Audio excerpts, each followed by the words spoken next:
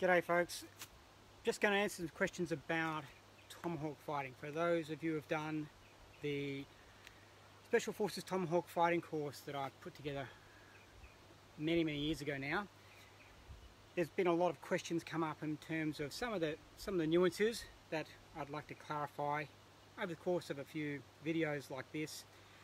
The one I want to talk about today is there seems to be a misunderstanding in terms of the application of the kinetic force, that's this stuff, into target that people are missing. There's two forms of kinetic energy transfer to target from the head of the weapon into the target. The first one of those I want to talk about is a simple one. It's called a chop. Okay. Now, combative tomahawks have this curved blade here because it also allows them to do a slash, chop and slash, chop and slash. Okay. Work with me. We've got some wind here today. Lots of it. So if you look at the blade here, that curve action there, that curved design and shape, this is the beard down at this end. This comes in a slashing motion. This allows the wielder to slash. So that is to almost glance across a target. Boom, boom, boom. So it's just double-handed or single-handed, it doesn't matter. It's not biting in at 90 degrees to the impact surface. So it's glancing across. And that's going to create a whole stack of damage there because it's basically cutting like a sword. Yeah? The second one is what people more generally probably associate with an axe, which is the full-on going down this line now through the horizontal head of the weapon. More blunt force trauma, and it's more of a impact at 90 degrees. Impact at 90 degrees. Now, because of the nature of combat, and I'll be clear here, I have never had to hit anyone with a tomahawk. Very few people in this modern day have, and aren't we gracious and graceful for that, right? So all the experts out there, you have no more expertise than anyone else, me included. We're all talking in the space of theory with these things, all right? So, but we can look at the theory of other weapon systems and other battle experience to make sense of how this is going to be used. This is an interest area. It's a theoretical construct. So before you get yourself all worked up into a angst of criticism with what I'm saying, just take a chill pill and think about the dynamics of the weapon itself. Right? So the chop then is what most people associate with this. For those who don't understand that combative dynamic I'm just alluding to there, it's that the target doesn't stay still. It doesn't hang about there going, hit me exactly where you want me to hit me. That just doesn't happen. Battle, whether it's one-on-one or it's in a larger scale, is a mobile and fluid environment. Right, so this thing is a hanging pole, and we use that to train because the distance and range changes continuously. And yes, there's a certain level of predictability in it. Sorry, that's just the way life is with training modalities. We have to deal with what we can, make our training as realistic as we can, but understand also at the end point what we're trying to learn from that training. So if I'm now chopping in at 90 degrees, there's a high propensity for this type of weapon to be embedded in the target. So I need to then develop systems to release that, and it has to come back out along the axis.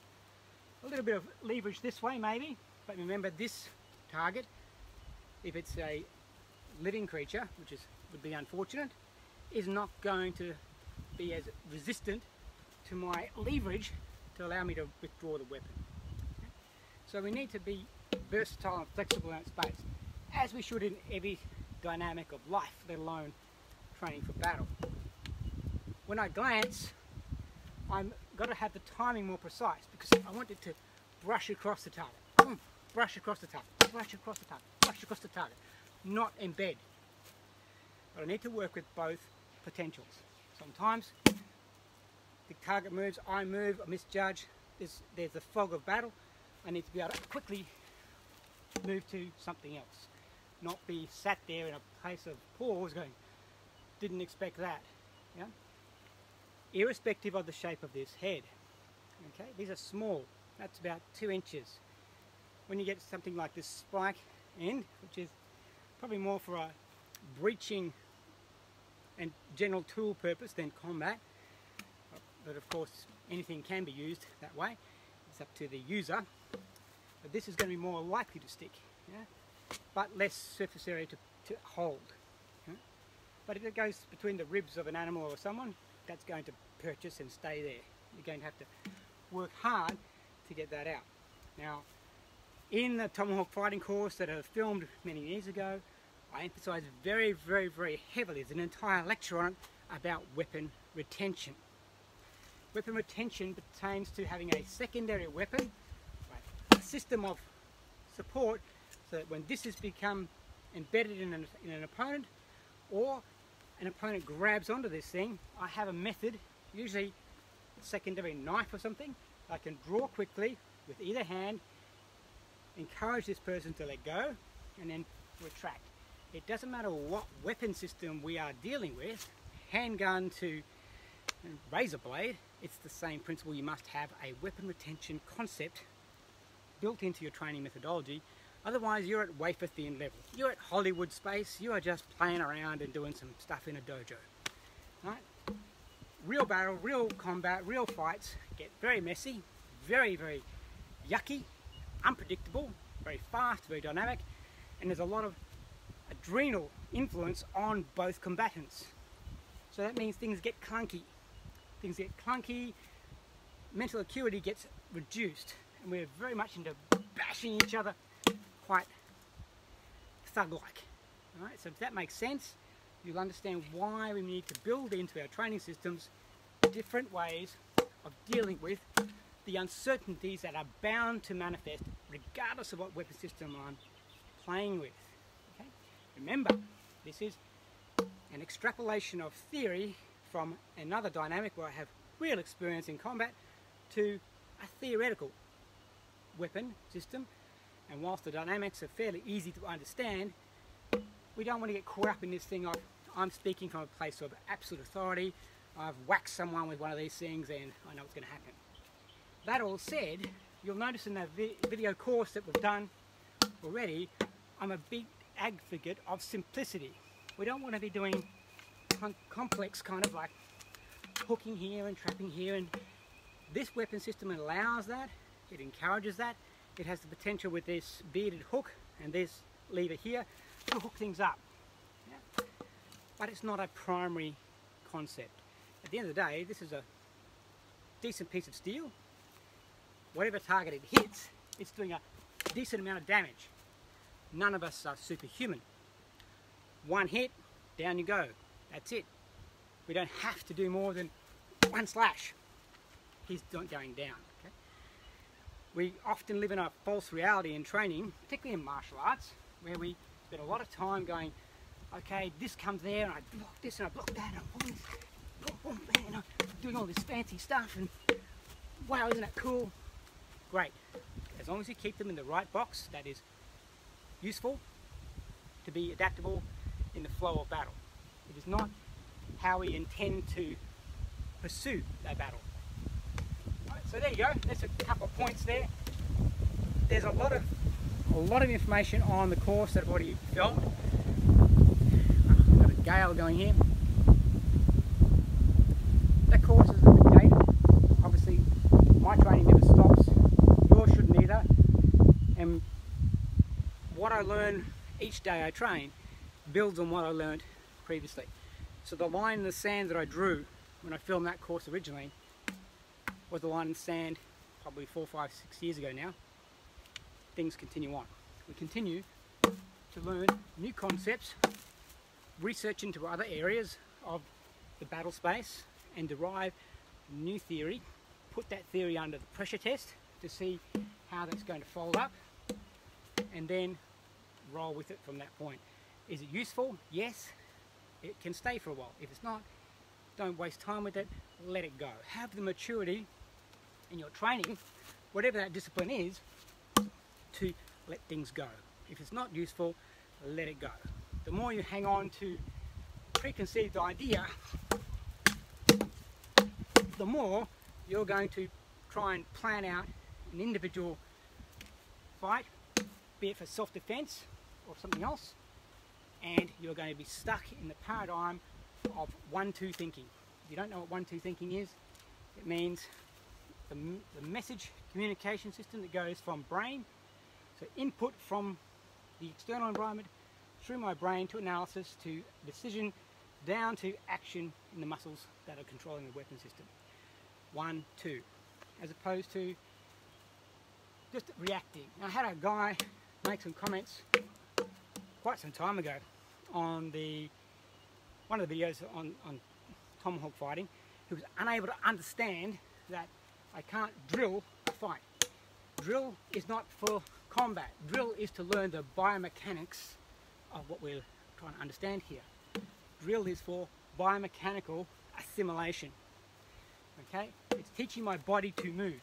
In battle, in a real struggle for life, death, and limb, I don't have time to 1-2 the situation.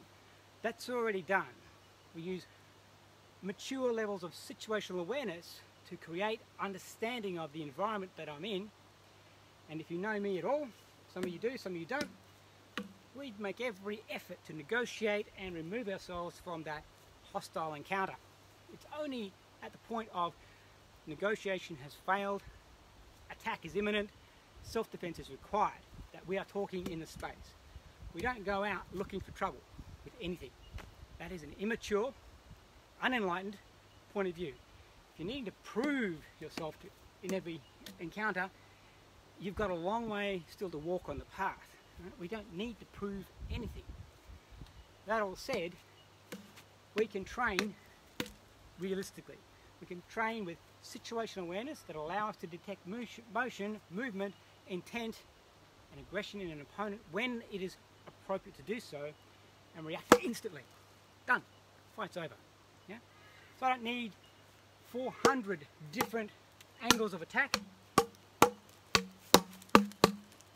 That is drill training my biomechanics. My mind is switched off. In the Japanese systems that I've spent a lot of time studying, we call that mushin. No mind. No mind. That means I don't plan out the attack. I don't plan out my counter. I don't plan out their attack. I don't try and anticipate. I just position, and what comes, comes. Finished. Okay? So I don't have to worry about trying to figure out what might be facing me. The problem is the guy or the girl in that headspace there. That's the danger. But they're a human being just like me, same fears, same adrenal system, same physical capabilities. A lot in that lecture, probably a lot more than I was going to share originally, but I'll hopefully allow you to sort of get some dwell time on those key points and just get some reality about what's going on. There's a lot of junk floating around, a lot of junk, and I'm certainly no sage-like guru on the subject, as I've hopefully already indicated to you. We're all students. We're all students for life. We're all students on a journey of forever trying to impress upon ourselves the need to train diligently, to train authentically, to train with reality, but also to train at a very spiritual level. If I'm just training this system, for example, and this one's classic, and that's why I chose this to do the entire online course, Special Forces Tomahawk Fighting, is because I knew this would attract attention to those that need a little bit of spiritual development, i.e. those that think, I'm just going to bash them on and really hurt them.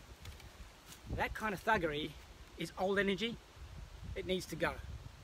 It doesn't mean we dispense with the ability to be violent, but we be violent only on very, very, very specific occasions, and we train through the biomechanical actions of a weapon system or our body to polish our soul. So just because we can use violence doesn't mean we should, and it certainly doesn't mean that I'm a thug by nature. A little bit of wildness is nice, but We don't have to be just a brutal thug. There's a whole can of worms for you guys to digest out there. See you next time. I'll learn how to turn this thing off one day.